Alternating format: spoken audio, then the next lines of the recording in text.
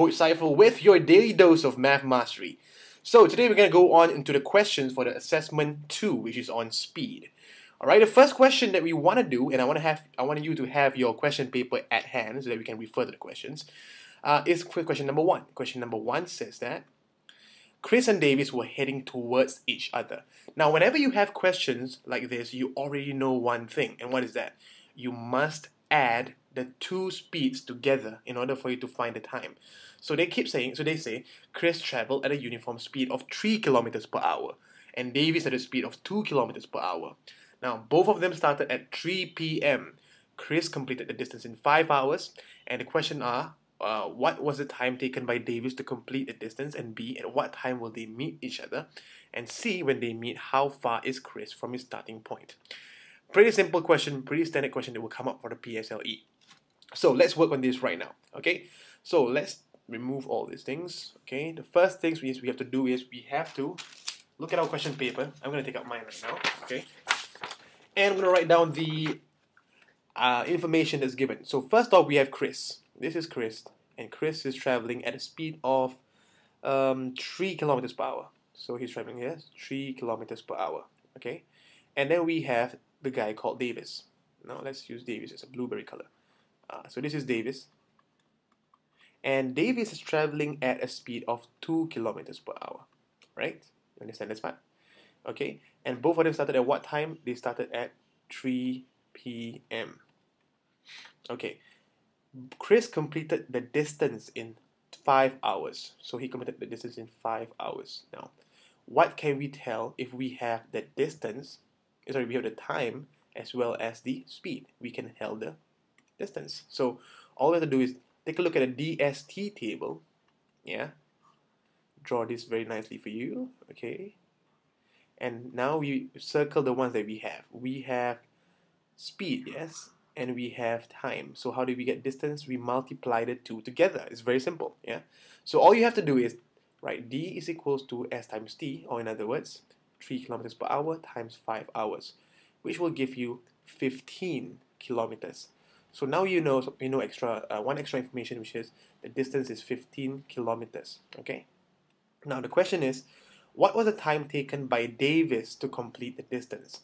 So time taken for Davis is equals to, since we have, let's use a different color, since we have his speed, which is here, and we have the distance, we can actually do it by taking D over S, which is distance is 15, divided by his speed, which is 2, and hence will give you 7.5 kilometers per hour.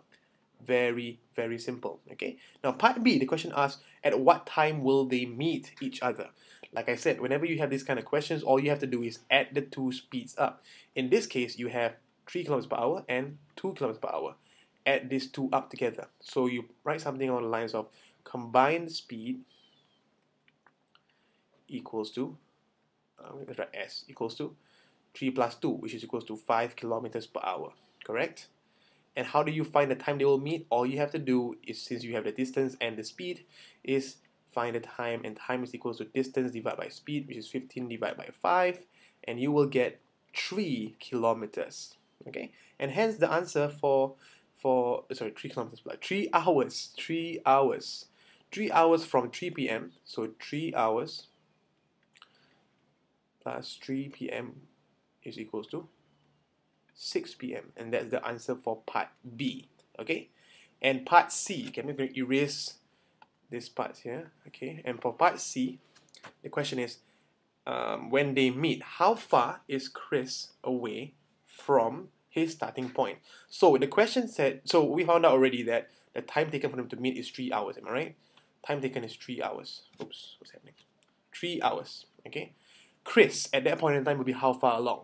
Since we have the speed and we have the time, all we have to do is look here, speed and time, all we have to do is multiply them together. So we get distance equals to 3 times 3, which is equals to 9 kilometers away from the starting point. And it's as simple as that. It's very, very simple. Okay, so that's question number 1. We're going to move on to question number 2 in a different video. But before that, I want to make sure that you guys understand one thing. Now, a lot of you have asked me, why do you always say that math is so easy to you? Well, it's because of this simple principle. The more I practice, the easier it gets. So repeat after me. The more I practice, the easier it gets. The more I practice, the easier it gets. It becomes second nature. It becomes automatic whenever I see these kind of questions. Okay. So all you have to do, all you have to understand is the difference between you and me is that I practice more in the past, maybe 10 years than you have in your life. Okay. So that's all you have to know. Remember, this is as simple as it gets. PSLE is very easy. You guys can definitely get an A or even an A star if you want to. With that, this is Coach Saiful signing off. You are a math prodigy. Good job.